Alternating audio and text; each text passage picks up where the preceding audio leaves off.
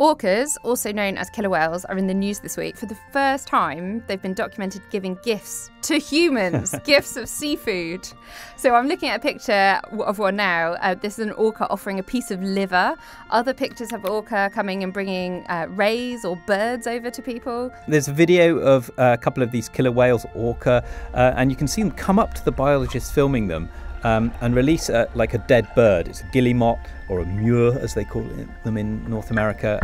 And yeah, just dropping it there in the water for the human. Okay, so all this does seem to suggest maybe that killer whales or orca are capable of like a generalised altruism, like kindness. It's almost gift-giving. Yeah. They're curious, they're bold, they're coming over.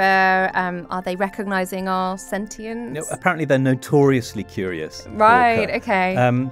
And it's different from if you think about your cat bringing you a dead mouse. Yeah, I was going to say. Yeah, I mean, in that case, we have an established relationship. The cat lives in the house.